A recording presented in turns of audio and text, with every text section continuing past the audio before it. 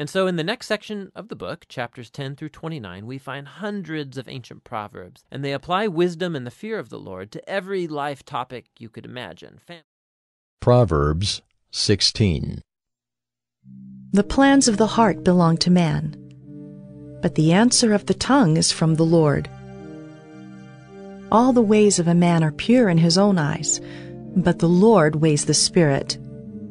Commit your work to the Lord, and your plans will be established. The Lord has made everything for its purpose, even the wicked for the day of trouble.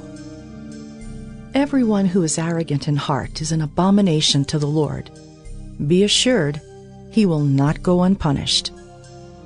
By steadfast love and faithfulness, iniquity is atoned for, and by the fear of the Lord one turns away from evil. When a man's ways please the Lord, he makes even his enemies to be at peace with him. Better is a little with righteousness than great revenues with injustice. The heart of man plans his way, but the Lord establishes his steps. An oracle is on the lips of a king. His mouth does not sin in judgment. A just balance and scales are the Lord's. All the weights in the bag are his work. It is an abomination to kings to do evil, for the throne is established by righteousness. Righteous lips are the delight of a king, and he loves him who speaks what is right.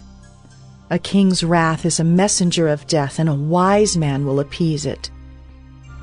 In the light of a king's face there is life, and his favor is like the clouds that bring the spring rain. How much better to get wisdom than gold! To get understanding is to be chosen rather than silver. The highway of the upright turns aside from evil. Whoever guards his way preserves his life. Pride goes before destruction, and a haughty spirit before a fall. It is better to be of a lowly spirit with the poor than to divide the spoil with the proud. Whoever gives thought to the word will discover good, and blessed is he who trusts in the Lord. The wise of heart is called discerning, and sweetness of speech increases persuasiveness. Good sense is a fountain of life to him who has it, but the instruction of fools is folly. The heart of the wise makes his speech judicious and adds persuasiveness to his lips. Gracious words are like a honeycomb, sweetness to the soul and health to the body. There is a way that seems right to a man, but its end is the way to death. A worker's appetite works for him, his mouth urges him on. A worthless man plots evil, and his speech is like a scorching fire. A dishonest man spreads strife, and a whisperer separates close friends. A man of violence entices his neighbor and leads him in a way that is not good.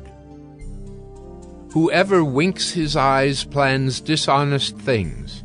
He who purses his lips brings evil to pass. Gray hair is a crown of glory. It is gained in a righteous life.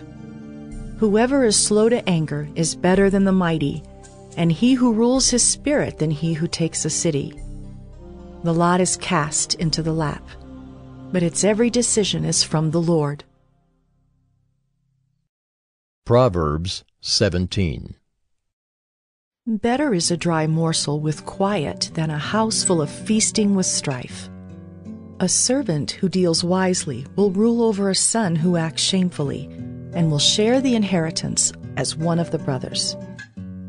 The crucible is for silver, and the furnace is for gold, and the Lord tests hearts.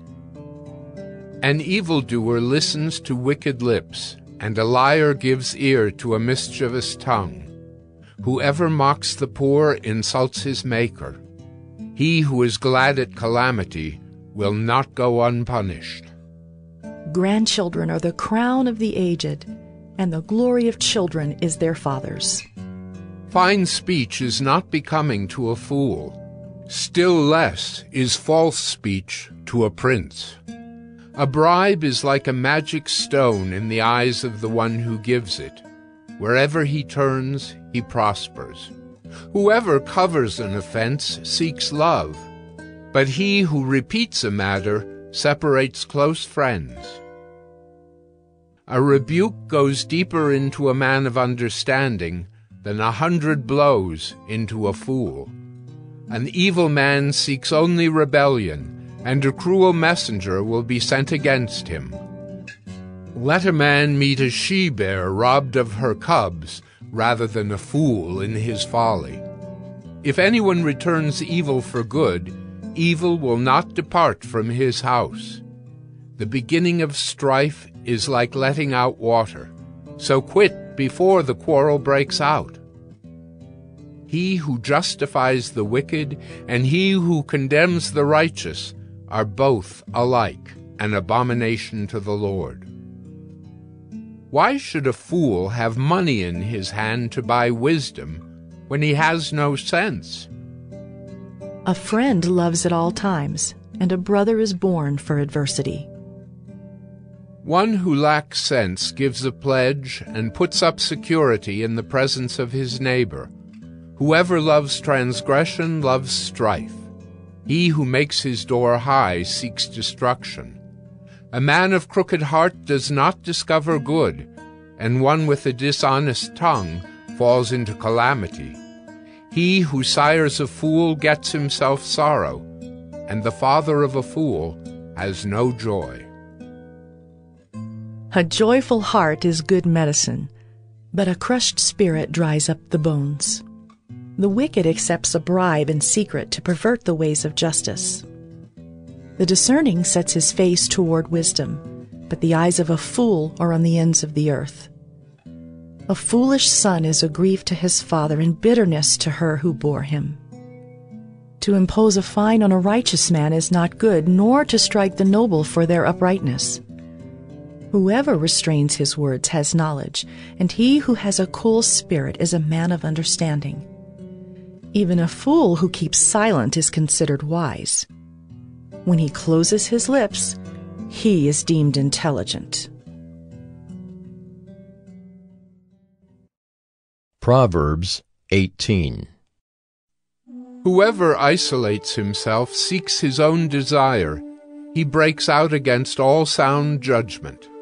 A fool takes no pleasure in understanding, but only in expressing his opinion. When wickedness comes, contempt comes also, and with dishonor comes disgrace. The words of a man's mouth are deep waters. The fountain of wisdom is a bubbling brook. It is not good to be partial to the wicked or to deprive the righteous of justice. A fool's lips walk into a fight, and his mouth invites a beating. A fool's mouth is his ruin, and his lips are a snare to his soul. The words of a whisperer are like delicious morsels. They go down into the inner parts of the body. Whoever is slack in his work is a brother to him who destroys. The name of the Lord is a strong tower. The righteous man runs into it and is safe. A rich man's wealth is his strong city, and like a high wall in his imagination. Before destruction a man's heart is haughty, but humility comes before honor. If one gives an answer before he hears, it is his folly and shame. A man's spirit will endure sickness, but a crushed spirit who can bear? An intelligent heart acquires knowledge, and the ear of the wise seeks knowledge. A man's gift makes room for him and brings him before the great. The one who states his case first seems right, until the other comes and examines him. The lot puts an end to quarrels and decides between powerful contenders. A brother offended is more unyielding than a strong city, and quarreling is like the bars of a castle. From the fruit of a man's mouth his stomach is satisfied. He is satisfied by the yield of his lips. Death and life are in the power of the tongue, and those who love it will eat its fruits. He who finds a wife finds a good thing and obtains favor from the Lord. The poor use entreaties, but the rich answer roughly. A man of many companions may come to ruin, but there is a friend who sticks closer than a brother.